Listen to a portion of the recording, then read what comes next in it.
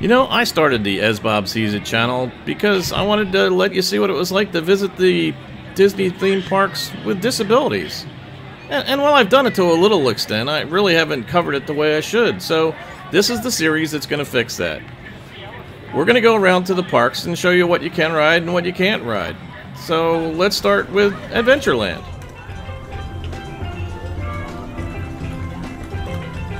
But we're going to try and cover all of the rides in Adventureland, like the Enchanted Tiki Room, the Swiss Family Robinson Treehouse, Jungle River Cruise, the Pirates of the Caribbean, and everybody's favorite, Aladdin's Magic Carpet Ride.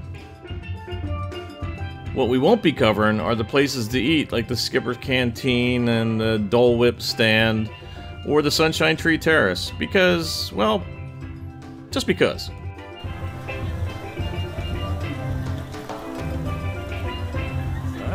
And the very first thing you should do before you get involved in the hustle and bustle of any park was, as soon as you come in through Main Street, USA, pick up a copy of the guide map for guests with disabilities. These are absolutely the best way to start your trip. The map inside will not only let you know where all the rides and attractions are, it'll help you decide whether or not you can actually ride on the rides. And for those of you who have to have planned everything way before you get there, they're available online too. There are also several planning guides online that will show you what to expect when it comes to crowds in the parks on certain days. This might be something you need to take into consideration when you're headed there too. Because remember, you're going there to have fun. I mean, if you can't have fun, what's the sense of going there? You can sit at home and be miserable. I know, I've tried. And I really think I'd rather have a magical day than just sit at home and watch reruns. And for those of you who've been paying attention to the video and wondering what the heck is going on, well, it's kind of a video in reverse. See, this is how far on Pirates you have to go from the exit of the ride to go back to where you had to leave your wheelchair at the beginning of the ride. If you don't have somebody to go back and get it for you, it can be a really, really long walk. And there's really no place to sit here, even if you have somebody to go and get it. And as we'll see in the videos to come, Pirates is not the only ride you have to do this on. But now that we've gone back to the end of the ride, let's go back to the beginning of the video. Now, going back to your guide map for guests with disabilities, you'll find that Disney uses certain icons for certain rides. They'll let you know what the requirements are for boarding. The first icon they use is a standard wheelchair icon, and this means that they have specialized vehicles that the rider can take their wheelchair directly on. This icon means you can take your wheelchair all the way up to the ride vehicle, but then you'll have to transfer into the ride vehicle. Now, this icon is where it begins to be a pain in the butt, because you'll have to transfer out of your chair or ECV and transfer into a manual wheelchair to go through the ride. But then you stay in that wheelchair during the ride. Unlike when you see this icon, because here you'll not only need to transfer out of your power chair or ECV into one of their manual wheelchairs, you'll have to transfer out of that to the ride. But in both cases, you have to go all the way back and get your wheelchair from where it was left. And the last icon applies to only one ride in Adventureland, and that's the Swiss Family Treehouse. You have to be able to walk for that one. And I guess this is as good a place as any to talk about the Disability Access Service Card, which replaces the Guest Assistance Card. You won't really need the card if you're in a wheelchair, but if you're suffering from a not-so-visible disability, you'll probably need this card. A Disability Access Service Card can be issued at guest services. In this case, that's City Hall back on Main Street. Basically what the card does is it allows you to avoid standing in the line by issuing kind of a super fast pass. It'll give you a return time based on the current wait time. It's sort of like a fast pass, but unlike a fast pass, you can only get one of these at a time. And a disabled person doesn't have to be there to pick up the passes. Any member of the group can do it. Just make sure you have the card with you. So why are we standing around here? Let's go into the Tiki Room. And according to the icon, anybody can go, even in a wheelchair. Yeah, the first thing you're going to have to put up with is some corny jokes in the queue area. But it's covered, and there are fans. Wowee! That's almost as much fun as New Year's Eve in the orange groves. I'm glad we did get the man carried away. Yeah. And say, look out there across the water. Here's the Land sakes, yes, it's already showtime. Claude, I believe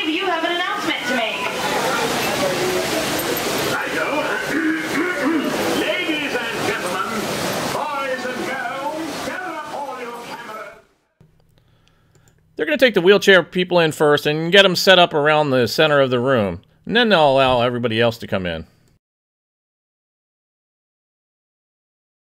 Some other things to take into consideration: the room is dark.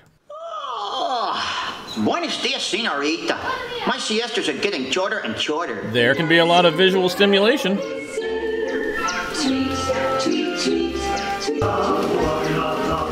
And this act of the show takes a turn for the worse and starts to get darker and louder. And there's a possibility that this act could scare smaller children.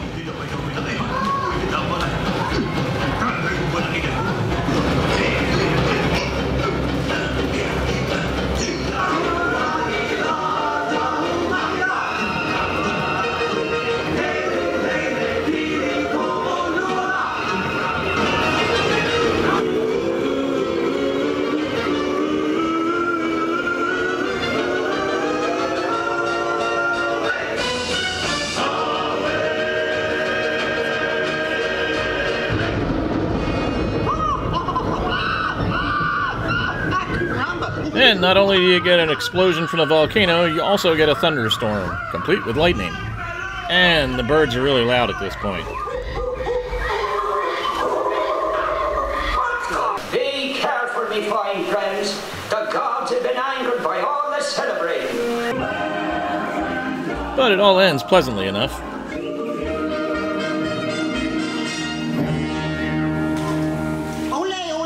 Applause! Let's give the birds a standing ovation. Applause! Up, down there. Applause! Everybody. And then the birds essentially kick you out of the theater. But at least you get to hear Disney's hi-ho on the way out. And it dumps you out right next to our next ride, the Magic Carpets of Aladdin.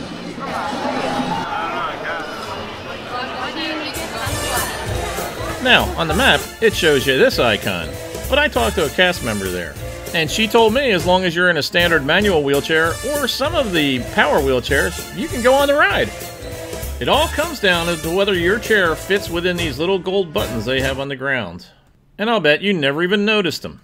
They do, however, only have one handicap ride vehicle. That's it, number 16. There are two things you do need to consider. Whether you're afraid of heights, I mean it doesn't get up that high, but it's still pretty high, and how much your back can take when it comes to the jolting when the hydraulics go up and down, and then shut off on their own when you're not ready for it. Although I'll admit, the jolt wasn't that big. And now that we're done spinning around, let's head across the way to the Jungle Cruise. And remember, the most important thing with Jungle Cruise is that you go down the ramp here, and not the steps that are over here. And that ramp can be really, really, really crowded. Jungle Cruise is one of the rides that they're going to give you the return time for. Even if you don't have the Disability Assistance Service card, you'll still be given a return time to come back and use the one and only handicapped ride boat. Like I said, Jungle Cruise only has the one handicapped ride boat, so if you're in an ECV and you can transfer, please do, and leave it for somebody who can't.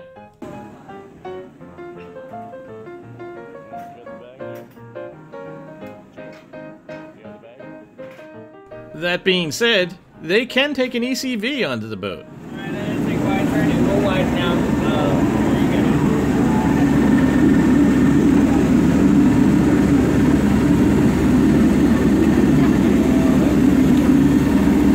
Say when. A little bit further and right there.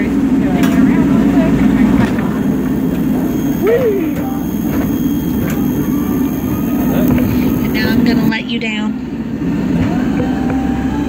Alrighty, folks, please remain seated the entire ride. Keep your hands, arms, feet, and legs inside the boat. Please supervise those children. The coast is clear. Pick those hands up and wave goodbye to those beautiful people on the dock. Now all you have to do is put up with 10 minutes of corny jokes. Again, I pay by how many I take out and not how many I bring back. Weird. Yeah. And there he is. Fun fact about Peanut, he's the fastest animal in all the jungle. He can run to speeds of 33 miles per hour. One of a kind. Truly inspirational. Do not try and outrun a rhino. Fun fact about rhinos, though, that the fastest animals in all the jungle. They can run to speeds of 33 miles per hour, one of a kind, truly inspirational. But if you look over up ahead, that's Schweitzer Falls. It's named after the famous explorer, Dr. Albert Falls. So, fun fact about hippos, they're the fastest animals in all the jungle. They can run to speeds of 33 miles per hour, get one of a kind, truly inspirational. Now, folks, this is the moment you've all been waiting for. The eighth wonder of the world, the backside of water! So we're now at the Mekong River here in Cambodia.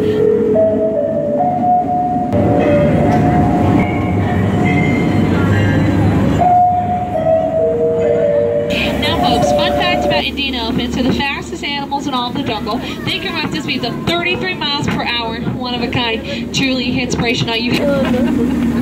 Now, folks, we are headed to the scariest portion of our entire cruise, the end. Now, folks, if you did manage to enjoy your cruise today, my name is Skipper Megan. If you didn't, well, names are not important, are they? If you laughed today, thank you so much for laughing. If you didn't, thank you so much for leaving. You're going to get out here, and we're going to take you around 15 more times, get you some khaki and a name tag, and then I'm going to go home. Sound good? You can pick him up at guest relations later. Okay. It was way too easy. I know, right? She's like, okay, bye. You have the credit card right, so you can go shopping. Perfect. It's the important part. See you later. See you later. Whee!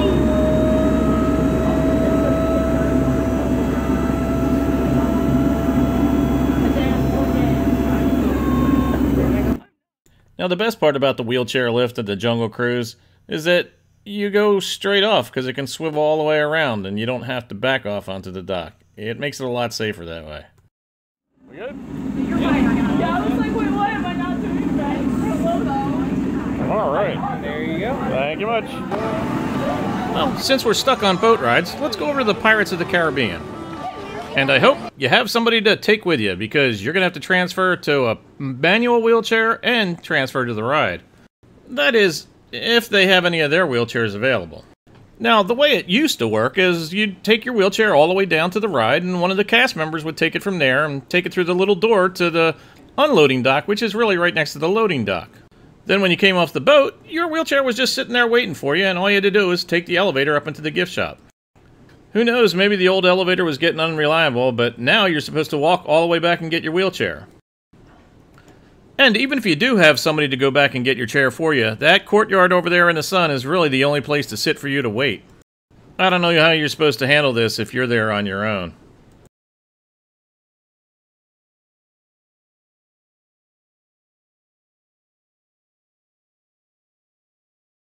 I mean, if you could walk that far in the first place, you probably wouldn't need a wheelchair or ECV. And last but not least on the Adventureland list is the Swiss Family Robinson Treehouse. Unfortunately, you have to be ambulatory to go up in there, and I miss it a lot because when I first got to Florida, I could still walk. I used to hang out there a lot. It was pretty cool just looking in the different sections to see what they had there. But I guess that's not to be. Well, maybe they'll come up with an elevator to go up and look at it. Who knows? Although if you can't use the elevator over at Pirates of the Caribbean, I doubt they'll put an elevator in here for you to use. Don't forget to check out our next video on Disney with Disabilities. Even Emmy would rather take the elevator, but she's still anxious to see your likes and comments. And if you like the video, why don't you go ahead and subscribe? And when you do subscribe, don't forget to click on that bell icon. That way you'll be notified the next time I upload a video. Thanks for watching. See you next time. And although I did say we wouldn't be covering any of the restaurants, we did eat at the Skipper Canteen for the first time, so be looking for that review later. But for now, here's a drive-through of the main dining area. It's really kind of cool.